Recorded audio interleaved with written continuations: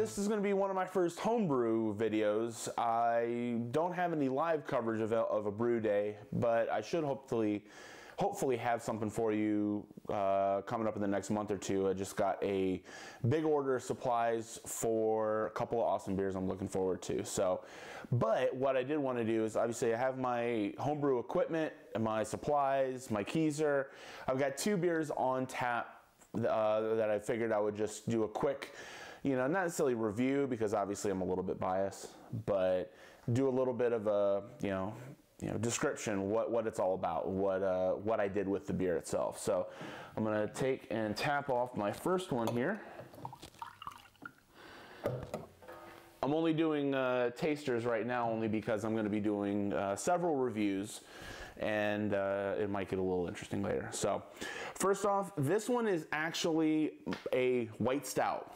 So we're doing a homebrew competition here soon, and I won the last one. That's why I have the tap handle, and I decided to do a stout porter competition. But I decided, you know what, I want to fuck around with it a little bit, do something a little bit different, play around. So I went with this. So I did a heavy, I'll have to pull up my grain bill, I don't have my sheet with me, but obviously light 2-row, might have done some crystal, might have done crystal 60, but I also did 8 ounces of lactose and about 1 pound or 2 of flaked oats to kind of help give it that body and that thickness that I do like to have in a lot of porters and stouts. But then what I did to kind of help trick it, I dosed it with late boil additions of vanilla. I did some cocoa nibs that I had sitting in vodka for about 2 weeks before I added it into secondary, and let that sit for probably about 2-3 weeks.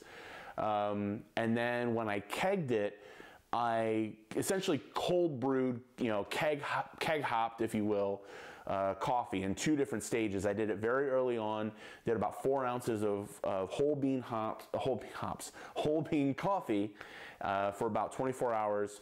And then a week or 2 later, I wanted to make sure I really had that coffee, so I did about 3 ounces, but I let that sit for probably closer to 48 hours. So I mean, this is, super coffee forward, but it definitely has that nice body, a little bit of, oh, and I also did secondary a little bit of vanilla on it as well. But yeah, I mean, it's coffee forward, but nice and thick, a lot of body to it, and I'm pretty proud of this one. I'm enjoying this one quite a bit. So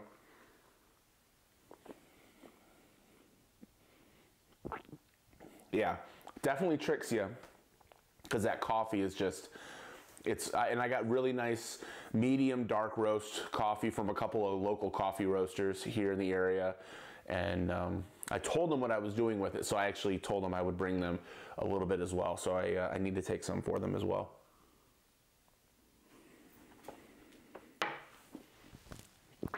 And secondly, what I've really been digging, I'm a fan of the New England IPA. But obviously we can't get that here in West Virginia, so if you can't get it, fuck it, I'm gonna make it. So this is actually the second time I've done it. The first one came out really, really well. This one is actually for a competition that I'm doing in a week with Big Timber Brewing out of Elkins, and the winner gets to actually have their beer commercially brewed. So fingers crossed, we got a few that are in the homebrew club that are submitting for it. Oh, yours is gonna kick ass. Well, yeah, I got a buddy of mine behind the camera, and this is his we're gonna try as well. This was Warrior and Zythos. Yep, Zythos Warrior IPA. Nice. Mine is very simple grain bill, 6 pounds, and it's 6 pounds of 2-row. I think 6 pounds of 2-row, 3 pounds of white wheat, 2 pounds of flaked oats, and 1 pound of Crystal 20. And that's it. But then I hopped it. I did for a 1 ounce first wort edition of what was it, Horizon, and then that was it. I did all Whirlpool and dry hopped of equal parts Autumn and Falconer's Flight.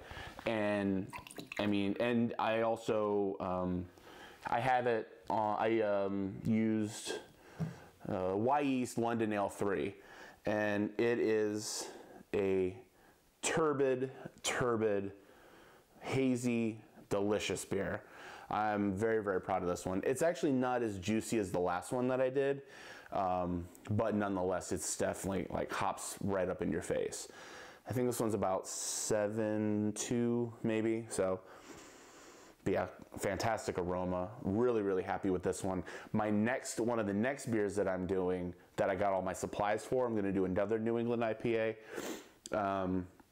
Even simpler on the grain bill, not doing any crystal. It's gonna be all 2-row, wheat and flaked oats, and that's it. So it's gonna be yellow. Whereas this one had total of, I think 9 ounces of hops total from first wort to dry hops. This next one is going to have about 13 ounces.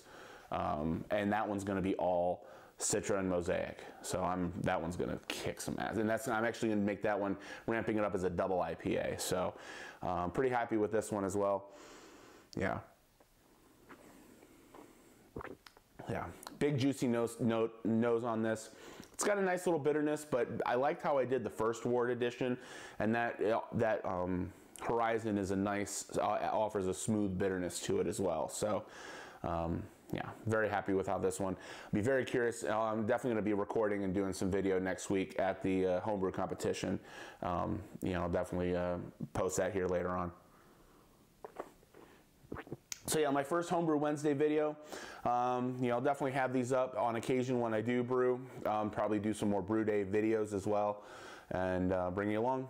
Cheers, folks. We'll talk to you soon. See you at the next review.